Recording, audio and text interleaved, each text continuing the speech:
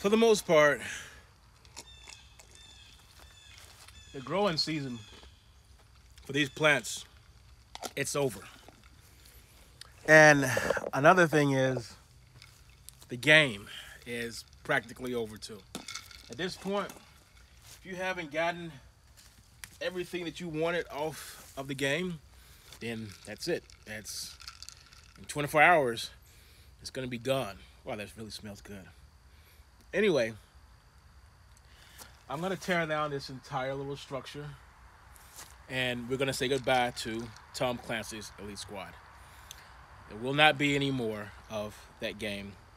I might crank out a couple of extra videos that I know I just had floating around that just never got around to doing about the guild and a few other things.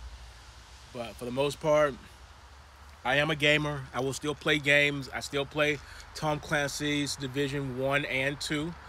My favorite is still number 1, but I like to play the survival mode as opposed to anything else. I've been gaming for a gazillion years. Here's a picture of me as a child playing a game with my uncle. We had fun, and we were playing Moon Patrol. Good game. So I do know that I will be playing something else in the near future.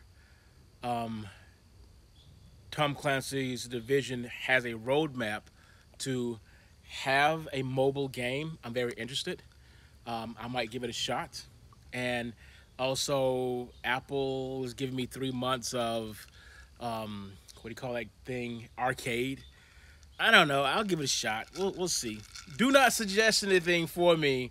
I don't really need anything to play. If you ask my wife, I don't need any games to play. The game was essentially a very good and legal time suck. I think it's safe to say that throughout my life while playing games, some games have been milestones and memories of where I was in some point in time in life. Like when I got the beta of Tom Clancy's Splinter Cell Conviction, I was actually in Westchester, New York, staying at the Crown Plaza Hotel. I remember that because I got into not an argument, but a deep conversation with the person at the front desk who was, they were very emphatic about, your room has a regular TV. We don't have an HD TV available for you to put your Xbox on, okay?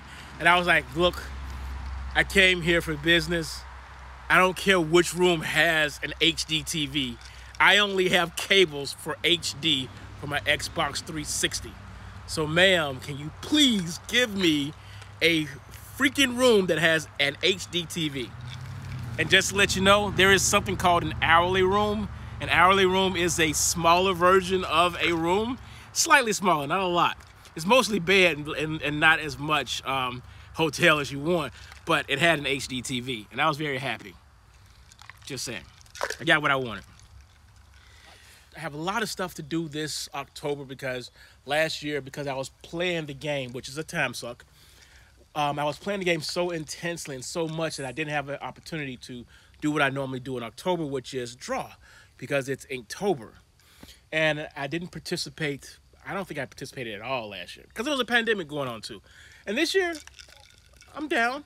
I already got 2 days in. I'm down for that. That's what I'm going to do this year. And that is the end of this video. Thank you for following me. Thank you for being there. The commentary we've had, the conversations that we've experienced, it's been fun. I got a chance to collaborate with some cool people, like the guys in Valhalla, freaking Baron and that other dude. I mean, I got a chance to do a couple of things that I don't normally do. And the collaboration part was really nice because normally I just collaborate with my other coworker, Blue Octopus, Carl 5. But it was nice to do something with other people, and it was fun. So I want to thank everybody who watched the stuff, and I will see you in the next videos or something like that. I don't know. Still having fun.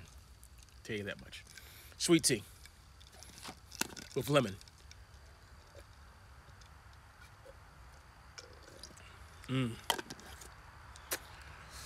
That is. Now, it really and truly is the end of the video. And no, for the last video, I did not have my rings on.